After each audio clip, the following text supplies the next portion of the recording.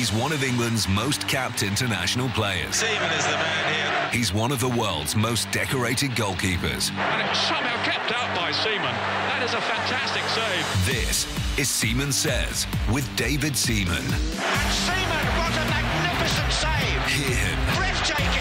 like never before. Hello and welcome to Seaman Says with me, David Seaman, and Lynsey Hooper. How have you been, Lynsey? It's been a good week, hasn't it? It's been pretty good, hasn't it? I don't think anyone could have predicted 6-2 to England in that game. But they just looked like they got I know what you mean by anyone. Yeah. Oh, like the dogs. Oh my gosh. Yeah, Peter and Billy. Do you replace mascots so early on? What do we do? Where's the love, Linz? Oh. Yeah. No, but it was a great opening game, and Iran scoring 2 goals I felt flattered them quite a bit, but no, it was a really good performance. I felt, and good to see Maguire back in there, Cal. Yeah, I know. Yeah, did doing well, to be fair. Yeah. No, it was good. It was a solid performance. And even then, I still think of like Pickford having one really good save to make near the end, which was a brilliant save, by the way. So overall, it was a good opening game. Yeah, now obviously that teases up very nicely for USA. Couple of standout performers as well. I know we don't want to take anything away from the group because they did brilliantly, but look, I mean, Jude Bellingham at 19 years old is now being talked about by everybody. And then Bukayo Saka getting 2. Both of them really stood out, I thought. Yeah, exactly. And especially with Jude Bellingham, you look at him and you think, he's a player that he looks like he's been playing for England for years. And when you watch him play, you think, he must be about 25, 26 because he looks like he's got that much experience. So he's 19. That's a very, very special talent. And I'm sure that there's going to be a lot of interest in him. I've got a clip, actually, of me, David. This is when I used to do Final Score and do the match updates, and I was watching Birmingham. I mean, so many people did this because his talent shone so early on, but he must have been 15, nearly 16, and I was at St Andrews watching a game, and in one of my reports I said there's a player here, his name's Jude Bellingham, and he's head and shoulders better than any other player on the pitch. And I've got this clip and I've kept it because to know what he's gone on to do. I think everybody when his number was retired from Birmingham thought, wow, that's a huge move to retire a number after such a little amount of time. But it is clear that he was always destined to go right to the top. And I don't know whether you've heard the same rumours, but his brother, he's got a younger brother called Job. And some people at Birmingham say he's as good, which is frightening. Yeah. But it's so good that you noticed that even at, what was he, 15, 16? When he was playing, when you noticed him, that he was going to be that much better than... And he certainly is. There's no doubt. He's a player, I nearly said for the future, but he's not. He's for now, isn't he? He's that good. For now. I think one of the things that struck me straight away is his maturity. And people think that as a mentality thing. And I know that he does speak very well, but I don't mean about maturity off the pitch. I mean it on the pitch. He just looks so mature in the way that he was playing. And I've only seen a bit of Job, his brother. I saw him as a substitute come on in a cup game live. And so I can't really judge too much on his brother at the minute. But yeah, from a Jude point of view, that was something that always stuck out, that he played older than his years. Yeah, and what I loved as well is that even when he scored his goal, and it's his first goal for England in a World Cup, his celebrations were like that of an experienced player, as though it was that's normal, that's going to happen, and it was just so good. It was so good to see. And then obviously then you look at Saka as well, and for him to get 2 goals, it was brilliant because obviously the last tournament that he played in didn't end very well at all. So it's great for him to get straight back into it, and scoring 2 goals like that will give him a great boost.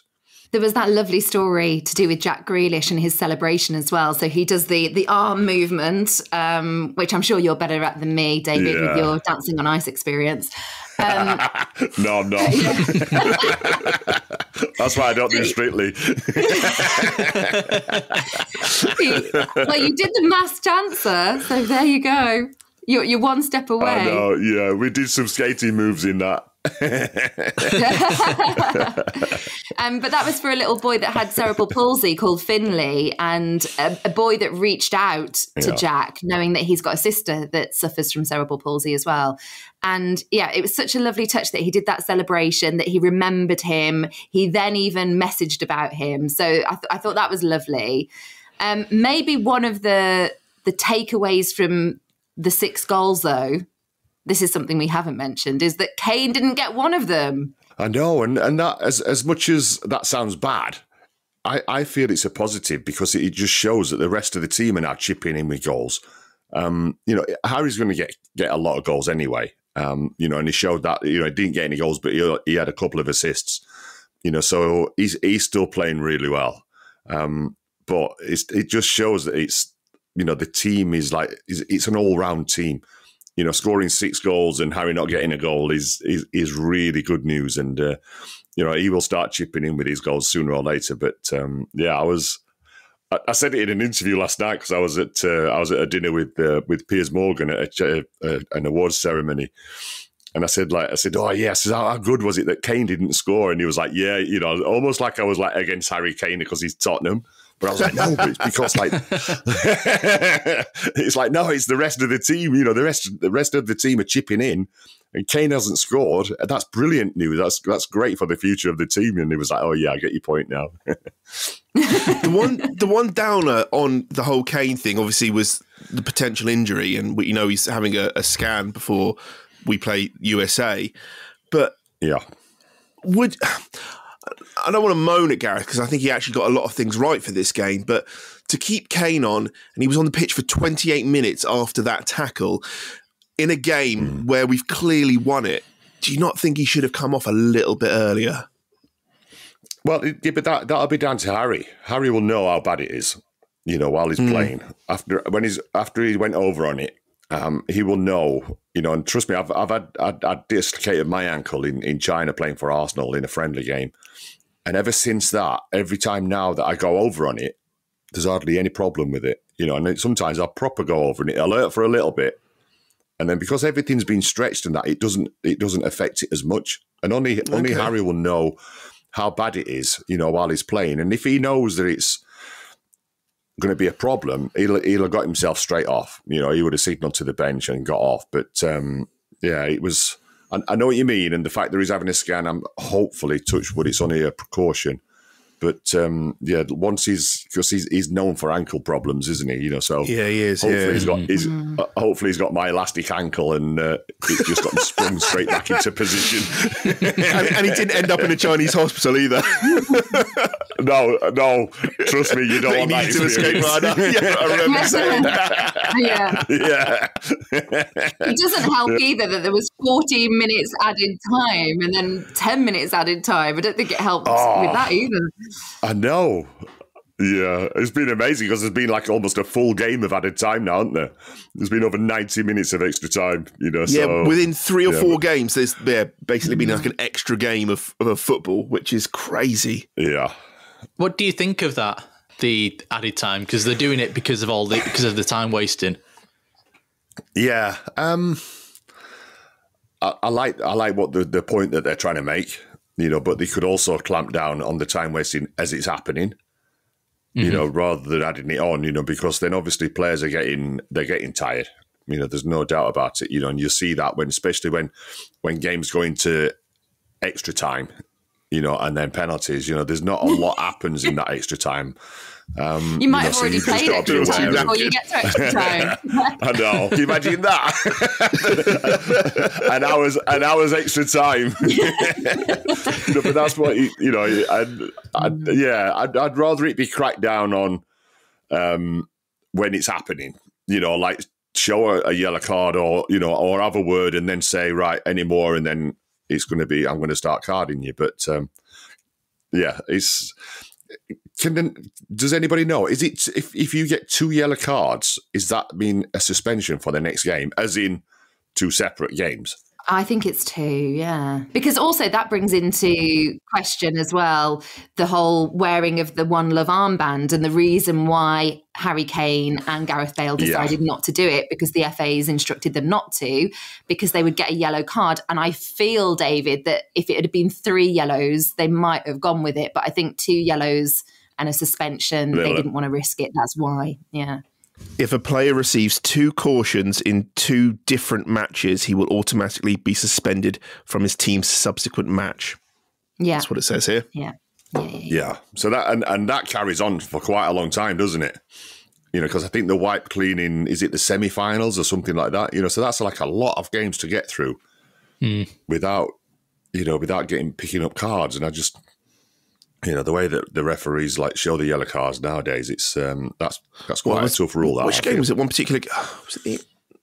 I'm trying to think which one. There was like 5 yellow cards in the first half. Which one was that? I've watched a lot of football. I can't remember which game it is. I've watched all of them. I know. I feel the same. I think it might have, Adam, been the Wales USA were really good first half, weren't they? But they really asserted themselves and kept getting yellow cards. It might have been that one. No, the Welsh game was like America were good first half. You know, they just but it was like they weren't pacing themselves.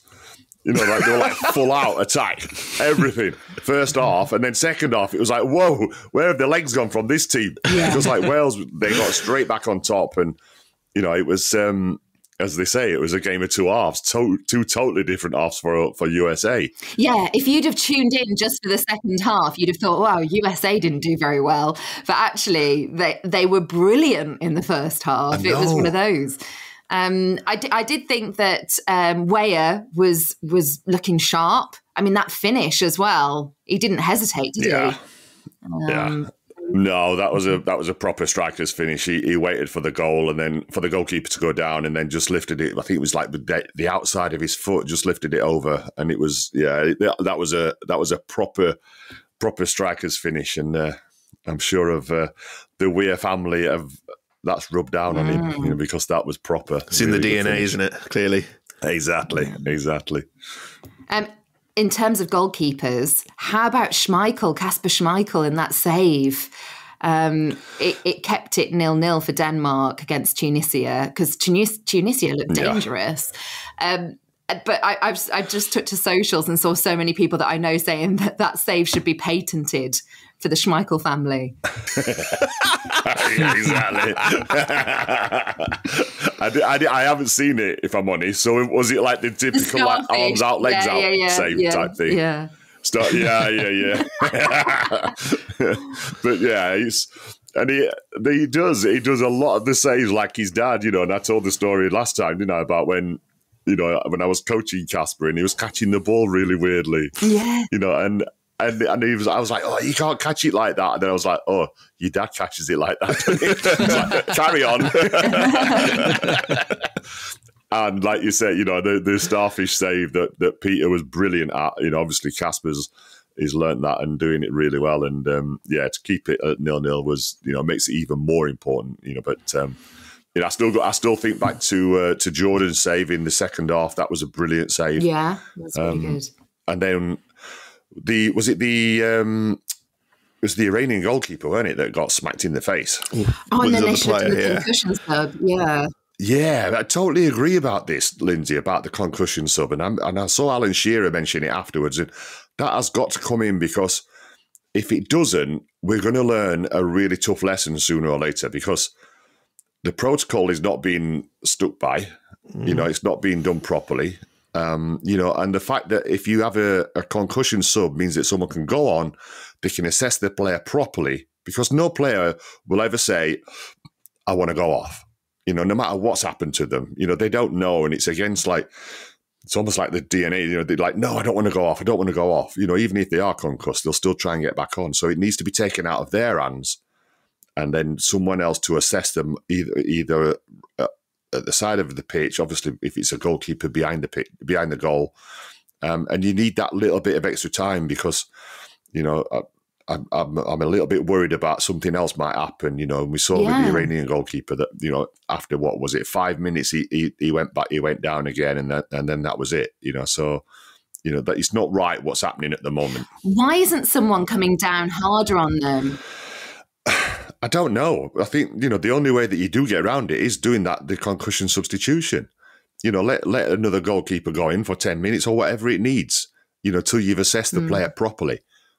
You know, and because I don't want to be talking about the other side of it when something really does go wrong because we've let a player back on too early. Shock of the early games. Argentina being beaten by Saudi Arabia, not only being beaten, but they were leading 1-0. So to come from behind for the Saudis, my goodness, what a result. And have you seen that they've got a national holiday off the back of winning that one game? That's brilliant. But I watched the game, so I don't know why I couldn't stay asleep. I came down and I was like, oh, there's a game on at 10 o'clock. So I started watching it. And I was watching Argentina. I was thinking, like, they're taking this game quite easy. You know, they didn't seem to be in any rush or anything. And then they scored. And then they had, like, quite a few goals disallowed for offside. And then I was thinking to myself, you know, they're not fully going for this. You know, and they weren't. The Saudis were playing a really high line. And even I could see, and I'm not tactically that good, but I could see that, like, the ball over the top was the ball to play. But they kept playing it too late. And then I was thinking, like, but they're not really on it, Argentina. And then obviously Saudi Arabia got back into it and then went in front. And I must admit, I did have a little chuckle to myself when I was watching Argentina, like, really, really scrambling towards the end. You know, it just reminded me of when we played them in the World Cup in 2002. Not 2002, in 98. And do you remember when, who was it? Was it Sol Campbell scored and Shearer fouled the goalkeeper? And they tried to be, like, really sneaky by taking a free kick early. And we were all, like, celebrating. And they, like, tried to get us on the counter-attack while we were celebrating because they knew the goal had been disallowed. And I never forgot that. And then, so that's why I had a little chuckle to myself yesterday about them really scrambling. I thought, yeah, what goes around? It took a while for karma to come back, but it did. Exactly, yeah. Honestly, you don't forget those sort of things. Also worth highlighting that Messi was in a bit of a pickle anyway, wasn't he? Because Argentina have gone in to try and bid for the next World Cup that's available, and Saudi Arabia have as well. And now he's endorsing the Saudi Arabia bid. So it's all a bit messy, a little bit like the whole Qatar situation was messy. I mean, I don't know. I wonder, the morality in football really needs to be questioned, doesn't it, at the minute? Yeah, you know, and especially where it's what countries it goes to, you know, because, you know, there's been a lot of discussion about whether it should have gone to Qatar. I was totally against it. I couldn't believe it when it was going there, you know, because as we all know, football is supposed to be for everyone to watch, and in Qatar, not everyone can go and watch it, you know. So, you know, there needs to be some real protocol but you'd like think FIFA would have done this already, but obviously with Qatar, they didn't do it very well, you know. So in the future, are we talking? We're not talking about the next World Cup, are we? We're talking about it's 2030. I think the next available one to bid for 2030. Right. Oh, okay. Yeah. So because I was thinking, like, oh, it's in Argentina. Messi might even try a comeback. God, how old would he be then? Oh, I know. Nearly Ronaldo's age. Yeah. And speaking of Ronaldo, when does he play? He must play today. When do Portugal play? Oh, is Thursday. It? Oh, okay. Yeah, I'm quite looking forward to that, just to see how he performs, especially now he ain't got a club. Yeah, this is his shop window. Yeah. I was sat next to Piers Morgan last night, and the news came in on his phone. He's like, look what's happened. And I was like, oh, right. And he got, like, this smug look on his face. And he showed me a picture of, he presented Ronaldo with an Arsenal shirt with a number 7 on the back. Right? Yeah. And he looked at me, he went, right, now for phase 2, let's get him to Arsenal. Which was quite funny, I thought, yeah. He just wants to see the world burn. I know. I was like, yeah, I would take him any day. He's like, exactly. You get into most teams any day.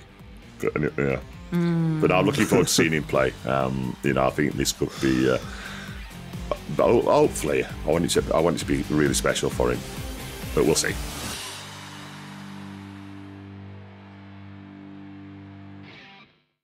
Seaman Says, in conversation. This week, we're joined by a fellow England #1 who made his World Cup debut just a couple of months before his 40th birthday, David James. Here's a quick taste of that chat.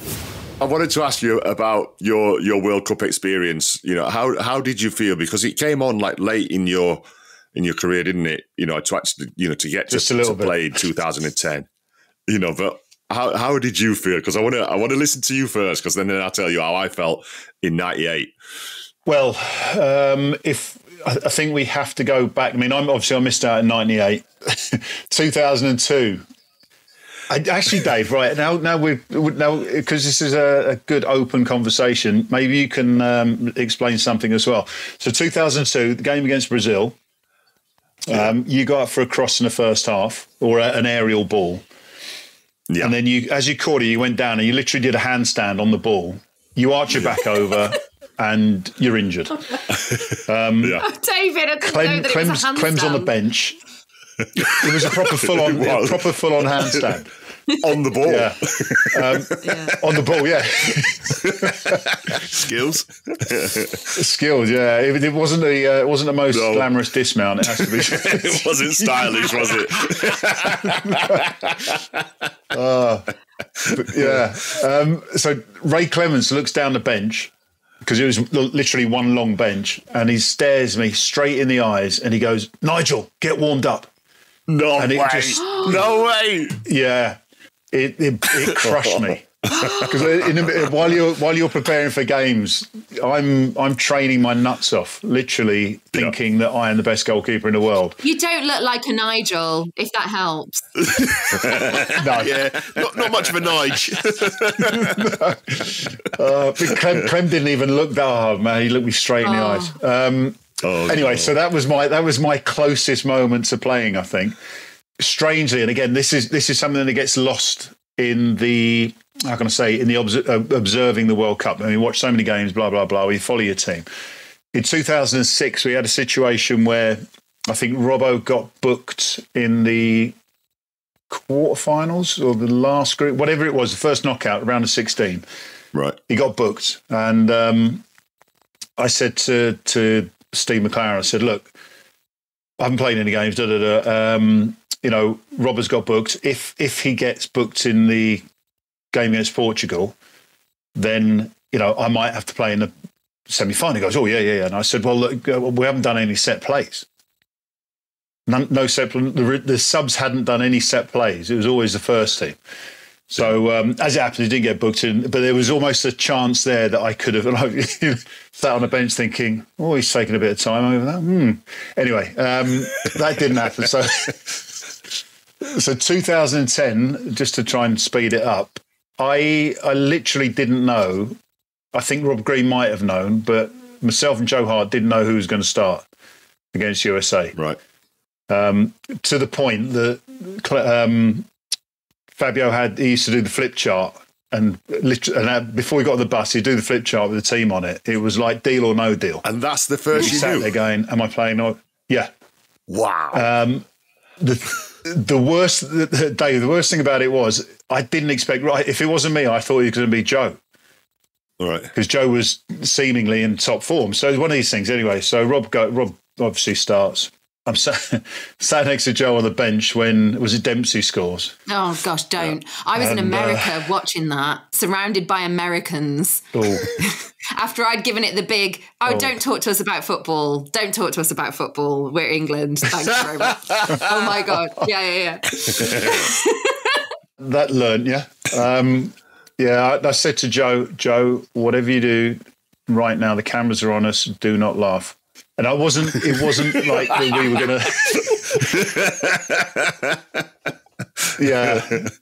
I mean, to be fair, Rob made some big saves in the second half to keep it at 1-1, if you like. And even after then, it was kind of like, you know, what do you do? How do I get in now? Do I not? Does Joe get in? Didn't know who number 2 was even.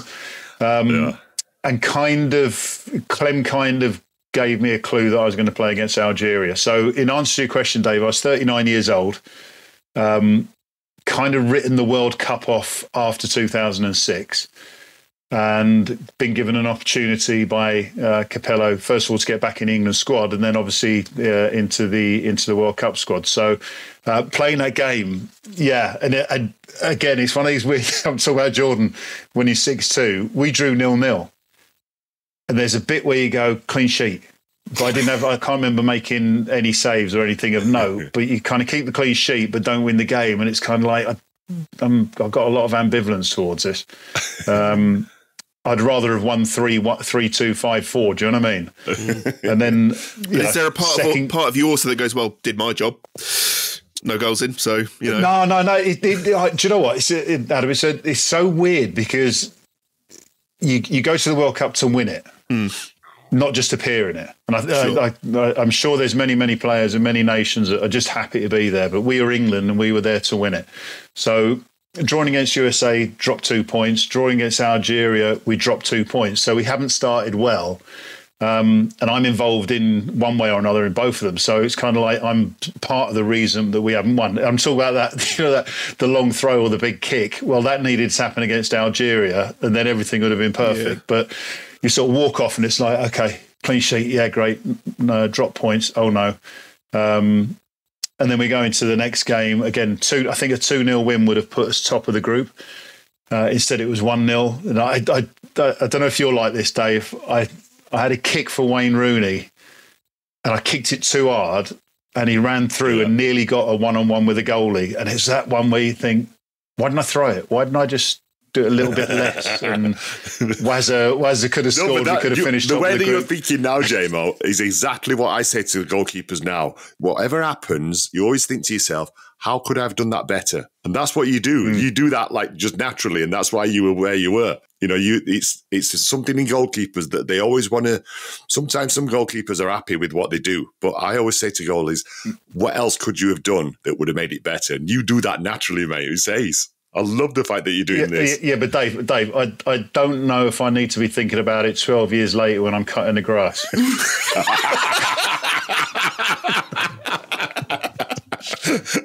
Yeah, but how good is your grass? You might need some therapy there. I'm sure there's a helpline somewhere. Yeah.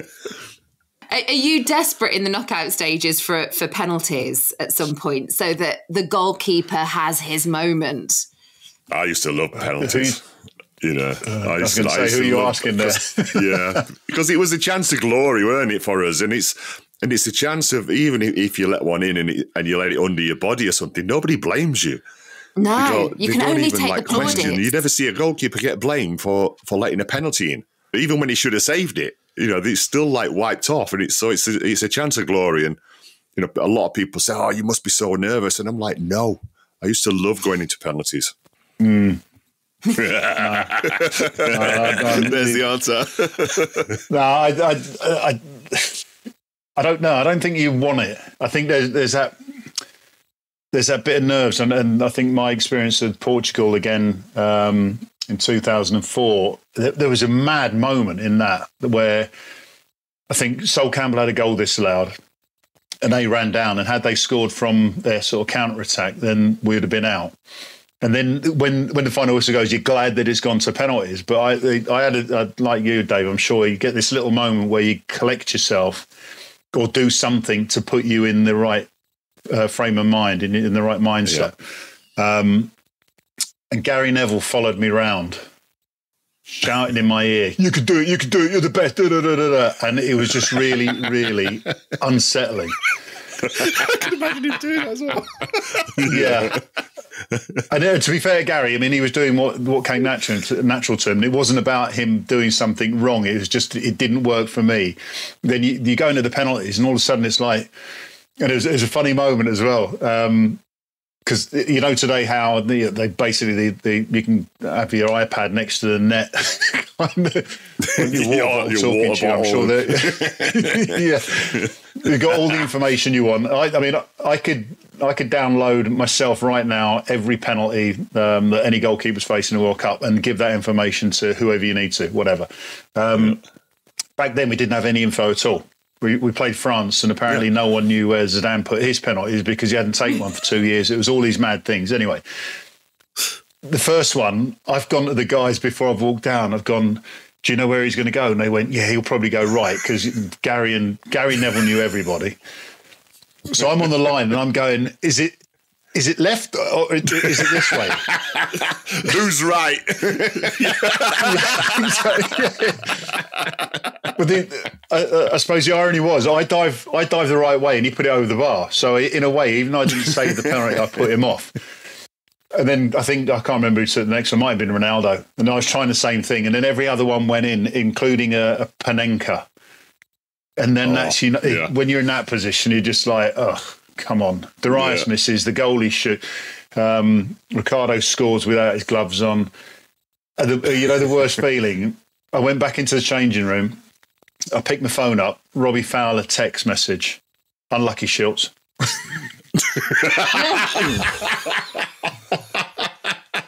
That's harsh. Yeah. I kind of got over it pretty quickly. Yeah. You can hear more of that chat with David right here tomorrow, or you can watch it in full on our YouTube channel. Plus, we'll be back on Friday to preview as we build up to England's match against USA. So we'll see you all then. This is a Listening Dog media production.